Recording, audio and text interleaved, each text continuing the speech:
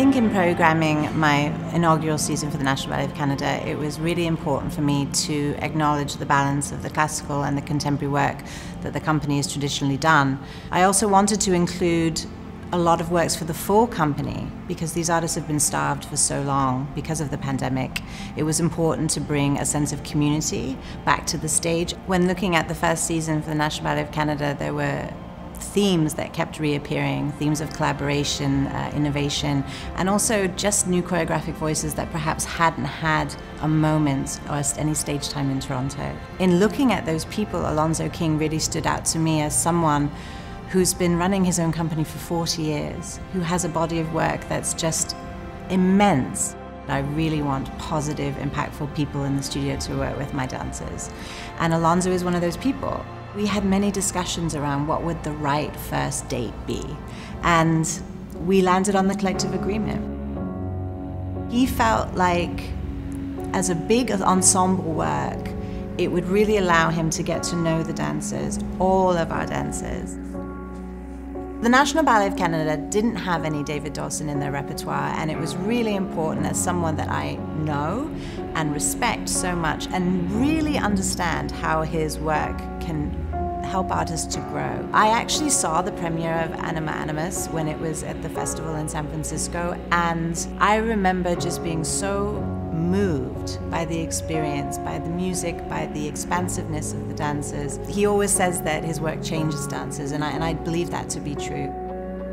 Rena Butler was someone that I had commissioned in my previous company, and I'd already begun a relationship with her as a director and a choreographer. She has such a curiosity in all disciplines and is always pushing herself to learn something new. In looking at the National Ballet of Canada and how I could start to bring up new choreographic voices to the repertoire, Rena for me was an obvious choice. So I first encountered the work of Vanesa Montoya when the National Ballet of Canada did a piece of hers at Harbourfront. I was blown away. She has an incredible instinct for duets and partnering and a wonderful sense of musicality. And I think that Vanesa has grown so much over the 2 years since she started making this. It's actually going to evolve into a very different piece than perhaps she even knew it was at the beginning of the process. So the question is, what is it that Wayne McGregor can't do? The man has so many talents, wears so many hats, so intellectual, and really so inspiring in the studio for the artists. I know that this project, Mad Adam Project, based on the Margaret Atwood trilogy, has been a long time in its gestation period, and I think everyone is just going to be so happy to realize this dream. There's going to be a brand new score written by Max Richter, who is probably one of the most famous composers working today. All in all, I think it's just going to be such a gift for the company, for the city, for the dancers to feel that their DNA is in this work, and just to say that they made a full length with Wayne McGregor. I mean, the man is incredible, and it's going to be a career highlight, I'm sure, for probably everyone here at the National Ballet of Canada. Romeo and Juliet, it has very specific reasoning behind it, and it's very strategic in the fact that we were just so close to fulfilling a run of Romeo and Juliet by Alexei and Ratmansky before the pandemic shut us down. And all of that work had been done, everyone was ready to go, and it all just halted. I recognize that as an artist, the career is so short, and to miss those moments can be so soul-destroying for artists, and not just the people on stage, everyone around it that has supported it. James Kudelka, probably one of the most important Canadian choreographers working today, and someone that has contributed so much to the National Ballet of Canada, to its development of its artists, to its growth as an organization.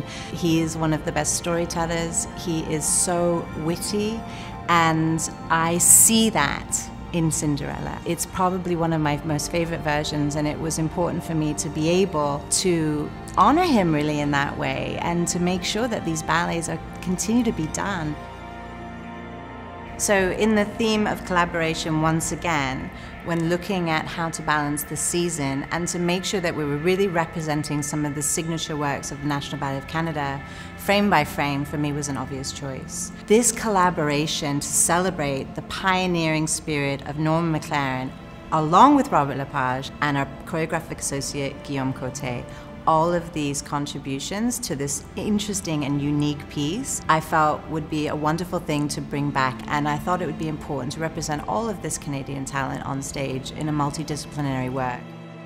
Someone asked me the other day, is Balanchine still important for classical ballet companies to do? And the answer, I think, is yes. Firstly, I think it's really important to see the development of our art form, and Balanchine was someone that just changed the whole path of it. I felt that Symphony in C being a big ensemble work would be a fantastic way to celebrate that legacy.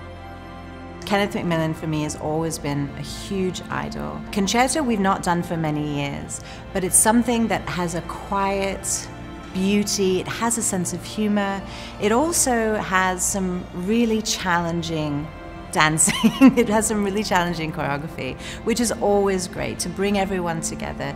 It's a glorious celebration of the classical form, of the technique, with a cheeky wink at the end. It's one of my favorite works.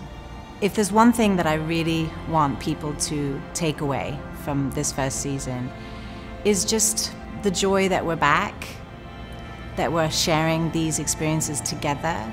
So I just want people to go away wanting to come back.